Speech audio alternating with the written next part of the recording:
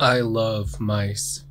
The mouse has no mechanical limits like an analog stick when it comes to precision and speed. Never having to rely on aim assist makes every shot feel more satisfying, as you have no doubt it was all you.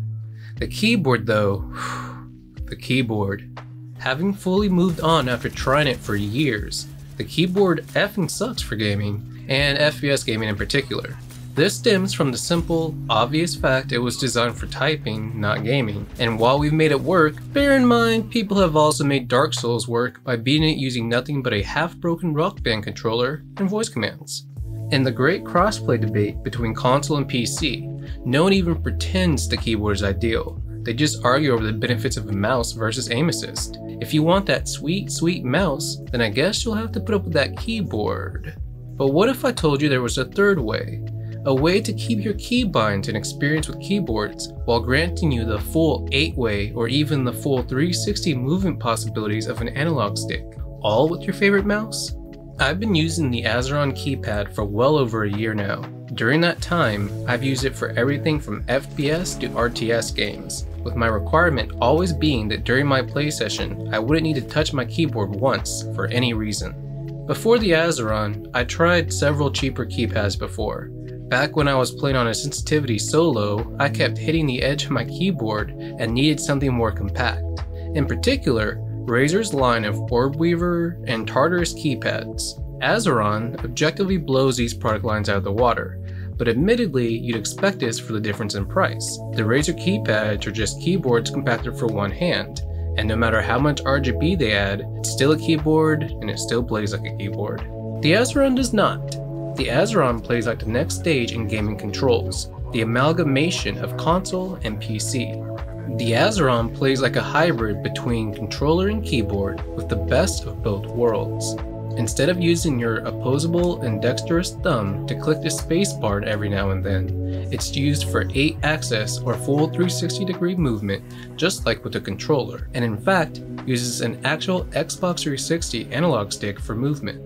An immediate concern might be the difference between WASD or controller mode for the Azeron, as if you've ever tried to rebind the Razer Tartarus thumbstick to WASD, you know it's not exactly ideal for any sort of gaming. Fortunately, the Azeron keypad in WASD mode allows you to move in 8 different directions with one single finger. One of my biggest complaints with a normal keyboard is that your keybinds and movements are tethered because you're using the same fingers to move both with WASD and also to cast your abilities. Further, to move your character diagonally requires 2 simultaneous button holds, and so trying to move diagonally while also using any keybind can be very difficult and clunky.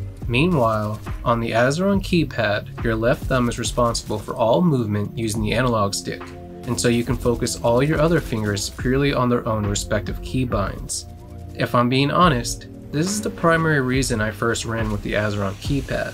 Simply moving with WASD was never the problem, but I hated the clunkiness of trying to move and use keybinds at the same time in a competitive FPS setting. Growing up almost exclusively on console, when I made the switch to PC, it's just like I said before. I love the mouse, but always loathed using a keyboard for gaming. The Azeron allows me to keep my mouse, keep my highly customizable PC keybinds, and still move around freely like I'm on a controller. These upsides are indeed as good as they sound, but then that's why it costs more than any other gaming keypad. So, it's very ergonomically comfortable and makes gaming with keybinds more streamlined and fluid. But how is it for competitive FPS gaming? One of the first things to understand is in a LAN-based tournament setting, using the Azeron keypad is likely to be approved, but only when using an onboard memory profile with WASD controls. No software macros, no full 360-degree controller movement versus standard mouse and keyboard players. One of the most common worries I've heard online, and one I shared myself before my first purchase, is your strafe speed. As you may well know, on a keyboard, a mere press or unpress of a button can make you change directions, whereas an analog stick requires your thumb to actually move in that opposite direction to then reverse your strafe. While a keyboard may be mechanically faster in this regard, the additional speed a keyboard offers I found to be of minimal benefit in practice.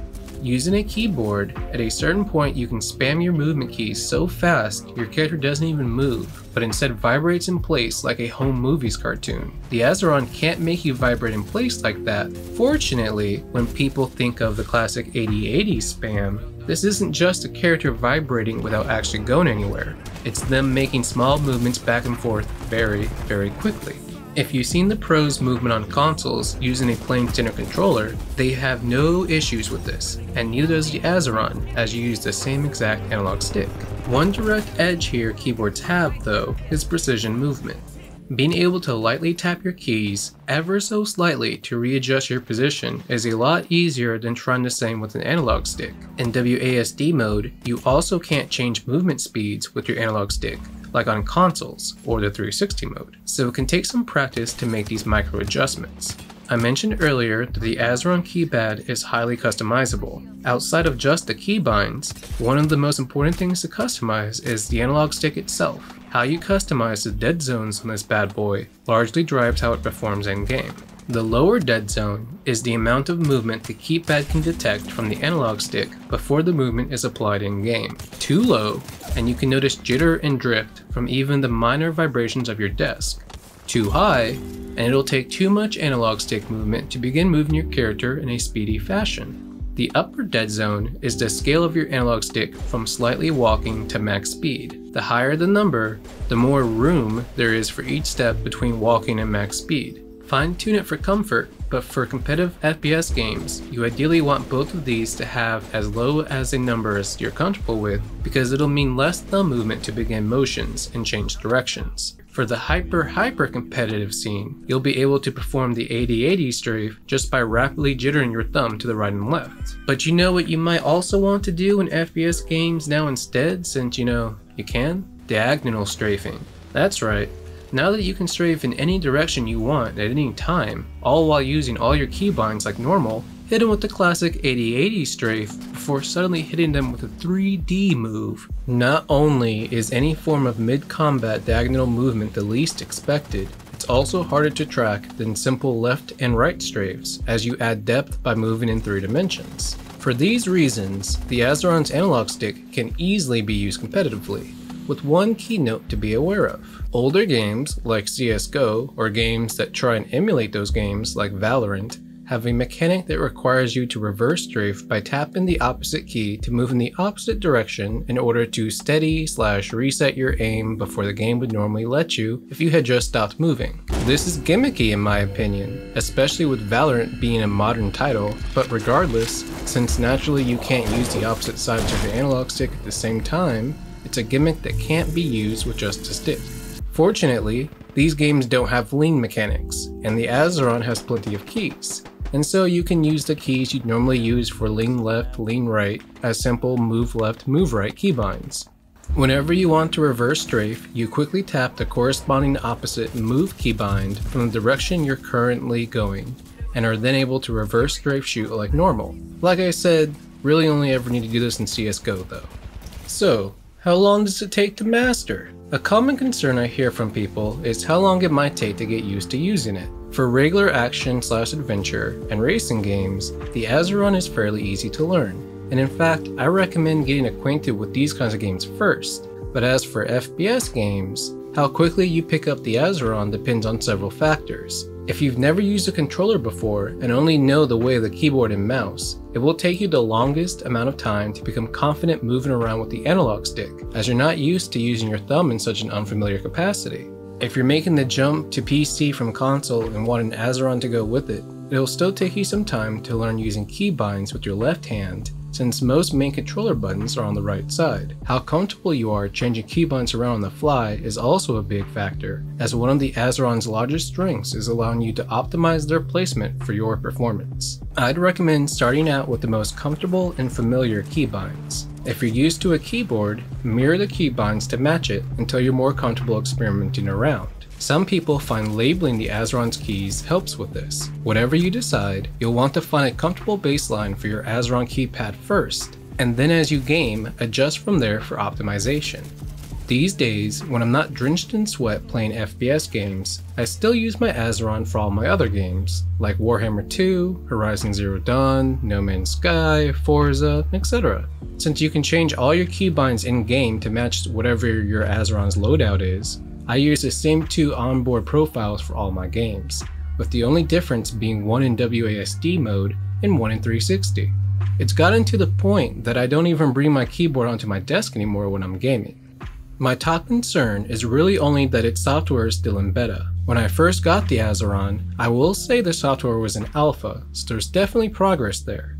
Also, the analog stick will begin drifting over time, requiring recalibration to fix. This is probably because it's an actual Xbox 360 analog stick and so bound to be prone to the same issues. But it's worth mentioning this as it occurs over time, and if you've perfectly calibrated everything a few months ago and are starting to notice it's less than perfect now, it can be really confusing as to why. Also, certain games don't let you use full 360 controller movement while using a mouse. Most do, but as a general rule, if the game has crossplay between PC and console, like Warzone or Apex Legends, you'll have to use the 8-directional access WASD mode instead. Lastly, for my slight concerns, I'd recommend also getting the screwdriver they offer, as it makes adjusting and fitting the Azeron to your specifications significantly easier, and if the screws used for adjustment become loose later on, it's fast and easy to fix. To help avoid loosening the screws in the first place though, try not to move the keyboard around with the same hand that's actively using it, and instead move it from the base of the keypad. If you drop your Azeron for whatever reason, just do yourself a favor and recalibrate it on the spot. It doesn't like being dropped.